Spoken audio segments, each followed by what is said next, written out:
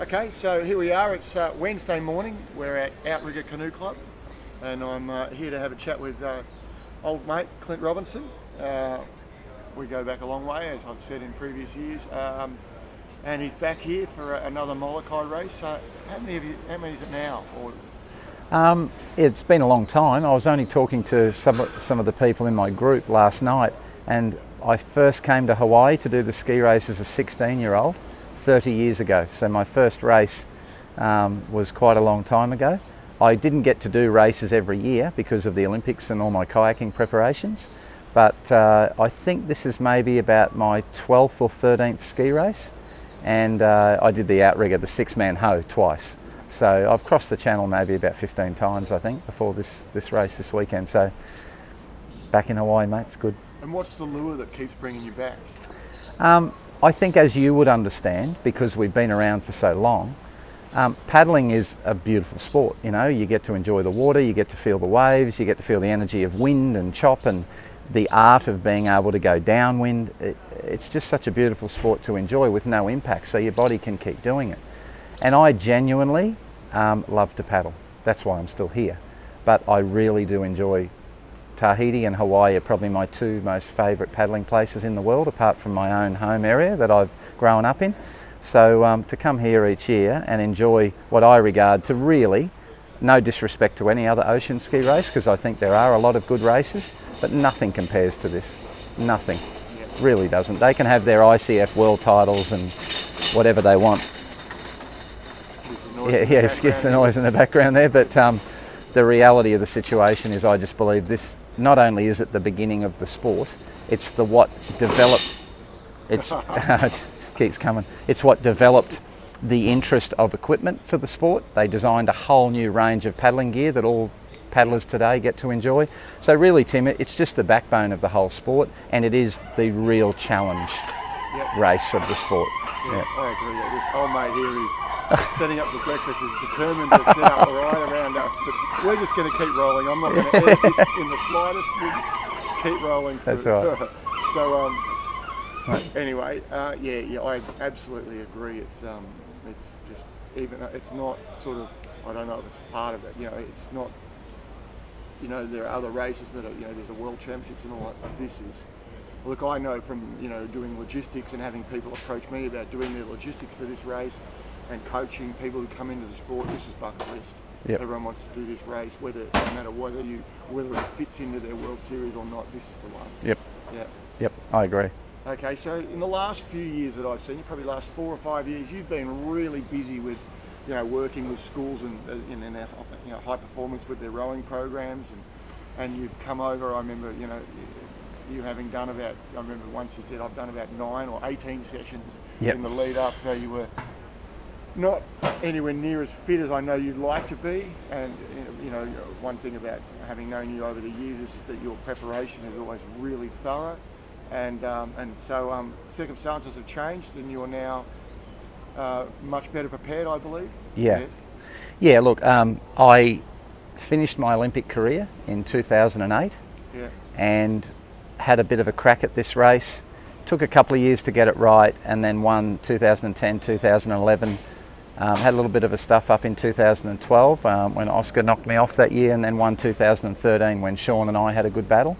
And ever since 2013, I've been running big rowing programs in Australia at school level, at private school level. So, you know, 180 boys, 400 people in the community of rowing in each school. So it you know, was 90 hours a week work. And the rowing program finishes in late March each year.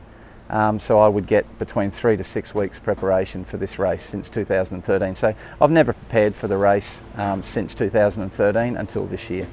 So I've come back and done probably more paddling in the last 6 months than I've done in the 5 years between 13 to before I started for this year. So I'm definitely a lot fitter, about 6 to 8 kilos lighter, and but I'm also older, and you know, all those things change too. But you know, yeah. Oh mate, I'm getting close to 50. So you know, at the end of the day, that does happen. But look, I'm feeling a lot better. I'm looking forward to the race. Rather than trying to survive the distance now, I know I can actually paddle the distance. Like last year, I was sitting about 100, 150 metres behind sort of, you know, there was like Corey there, and I think it was Hank and maybe Jasper, and I I was just sitting there going, well, I know that they're not going to really get away, but I can't really do much about it either because I've done no work. I paddled for like 3 weeks in 1 year. Yeah. So I just didn't have the chance to have a crack at them. But hopefully this time round we can make a better race out of it. And you're out to, you know, what's your goal for this year? You know? Well, you know, it's funny, as you would know, when you get older, things do change, perspective changes. When I was younger, like when we were paddling full on, I wanted to win every single thing that I raced in. Yeah. Whether it was on the water, off the water, it didn't matter. We were just young. Tennis. Yeah, that's it, mate. Young bulls having a crack, you know. Yeah. Where now, we're definitely not that. You know, I have children and they're just far more important to me than paddling and things like that. So, you know, paddling's way down my priority list in terms of things that I need to do. But when I come to race, I'm a competitive person, so I'll do the best I can. You know, if I feel like in the first 2 hours of the race things go okay, I'll definitely try and win it. There's no doubt about that. But, you know, everything, as you get older, you have a smaller window of opportunity. The window's still there, but it's much narrower. So we'll see, we'll see. I really want to enjoy the race, but that's my first priority, you know. Well, the question I've got is, you know, given that you've done, you know, won Olympic Games, you've won Olympic medals, you've won multiple life-saving titles, you've won, you know, you've won most of the things you know, there is that you can do.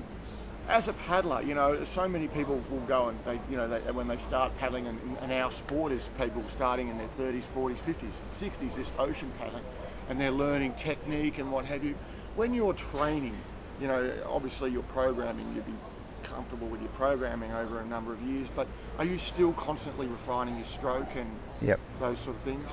You know, when you train for sort of 3 to 6 weeks a year, you don't get a chance to do too much with your stroke. You're really just trying to find the feel again for things, the ski, the ocean, the paddle and all those things. But now that I've done a little bit more, definitely in the last 6 months, I have put a considerable amount more energy into just finding certain things in my stroke for efficiency, for where my body now is now at. See, when I was young, like, you know, like these younger guys between sort of late teens to early 30s, I only wish I had my body like that now. Yeah. You know what I mean? Like, I'm paddling as an older burnout now. Yeah. You know, I'm 20 years behind my best. But I just, as you know, you learn things about how you've got to adapt your body to fit with what's happening to you.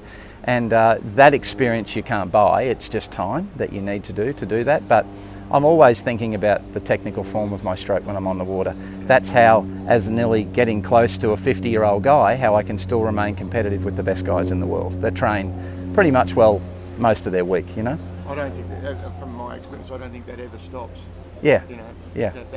And I think that's part of the attraction of the sport is, see how the old 10,000 hour rule to gain mastery over something, and when you do get to a point where you feel comfortable, you know, that you, oh, geez, I think I really get this at a deep level now. Yep. Like you said, I wish you knew that when you were a kid. Yes.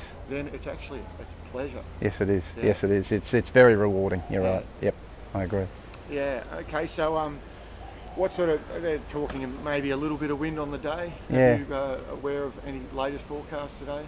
Look, I sat down with Jeff Graff a night or two ago, and we caught up and had a chat about his amazing adventure that nearly killed him out here a few months ago, and we were talking about what the conditions could be like. It looks like it's going to be something in the teens if things stay the way they are at the moment, which will give us some bumps. Yeah. The thing that a lot of people have to be careful of, and I don't know how many people have read into it, but I saw Luke Horder last night from the Sydney club, and I said, mate, I know you've got a lot of paddlers that aren't like mega experienced. You know there's probably going to be a 5 to 6 foot wave coming straight in on Molokai Beach on race morning.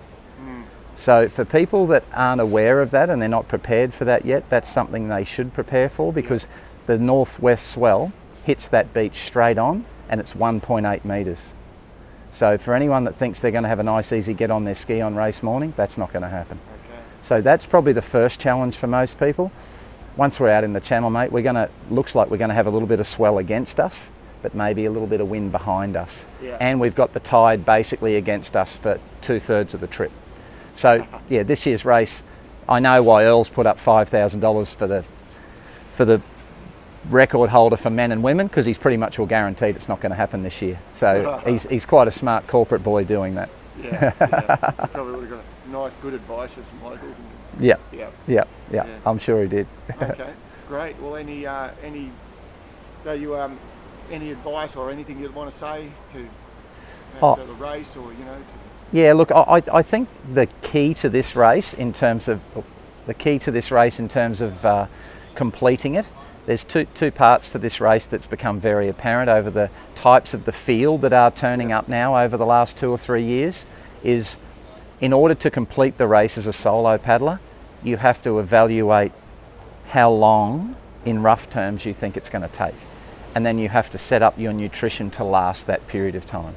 Because if you go out with your tank 95 to 100% full, you're freshened up, you're feeling quite good, and it's quite a hot day, and you keep grinding away, chasing runners, you know, you're getting tired, you're getting hot, you're starting to lose a lot of energy, and you aren't putting that back in, eventually your demise is getting closer to you all the time. So for people that may have thought about nutrition but not really, you know, spoken with their boat drivers or their support crew or whoever it is to help them across the channel, if you haven't done that in detail, have a really good think about it before you start the race, because if it's quite flat, I've seen a lot of people here have a pretty tough experience because they just lost far too many, you know, energy cells, and they didn't put them back. I agree, couldn't agree more. And there are some old stalwarts of this race who don't drink much. Yep. And if you're a newbie going into this race, don't try and copy that. No. Because they are unique. Yep. And they've done it a million times. Yep. So yeah, don't copy that. No, well, look, so here's a perfect example for you, Dean Gardner. We both know him very well. He's a great racer over here. He came through an era a little bit before this current era is here, but he still, of course, has competed very well in this current era. And there's been stories of Dean, they call him the camel, you know, he's basically paddled the race without water. Yeah. But everything, and I've always wondered why, because every time Dean would get close to Coco Head and the finish of the race, he was in these bad holes. Like, his performance would go down so far, he was so exhausted he could hardly make the finish of the race. Yeah. And I've thought, if that guy took in some more gas in the first hour and the second hour, yeah. Because Oscar nearly every year they'd have a battle, would come over him at the end of the race. And yeah. Dean had the runner's ability, and Dean can paddle when he's ready to go in the flat still quite okay. Yeah. But every year I've caught Dean coming into the wall, he was literally like throwing an anchor out. And I thought, a guy with that much ability, just with a little bit more nutritional support, could have given himself another leg at the back end of that race. But he hardly ever drunk anything. Yeah. And I mean, no one in their right mind in any nutrition form or race planning strategy would tell you to ever do that. You know, because no triathlete would ever do that, because your performance goes downhill. You can't keep working hard and not go downhill without nutrition. So, anyway. Okay, if you're watching. Yeah, but you know, but as I said, the respect for Dino as a competitor, like in his ability, yeah. Him and Grant Kenny are the best two natural ocean using guys I've ever raced in my life. Their ability to feel and blend is amazing. And both of them weren't big, powerful men either. They were just really connected to what they did. But both of them, and even Grant Kenny, a week ago I was talking to him about this, and he said, mate, I've done some crazy things to myself nutrition-wise and nearly carked it and all that sort of stuff out on the water in training. And he said, if I only knew what I knew today, I might have been a much better competitor in some of the events I did. And I think that's definitely Dean Gardner's case. I think he would have won more than 10. Supernatural ability. Yeah, and supernatural in the ocean, definitely. Oh mate, well thanks for that, and I certainly, you know, on behalf of the old blokes, I'm cheering for you. And good mate, good. And it'd be great to see you up there taking another one out. So. Oh mate, it'd be great to have a good battle. You know, I mean, there'd be nothing better than be 10k from home, and have 3 or 4 of us within sort of 50 metres of each other. That would be my dream, to be able to get a test like that. You know, I love to race guys like Hank and Corey, especially a guy like Hank. He's an older guy now. He's about 6 years younger than I am, but he's an older guy, he's a hard nut, and there's nothing better to race people like that. You know, you want a good hard fight, and he's certainly the one that'll give you a good fight. So, yeah, we'll see, mate, we'll see. Okay. Yeah. Thanks for your time, mate. All right, no worries, buddy.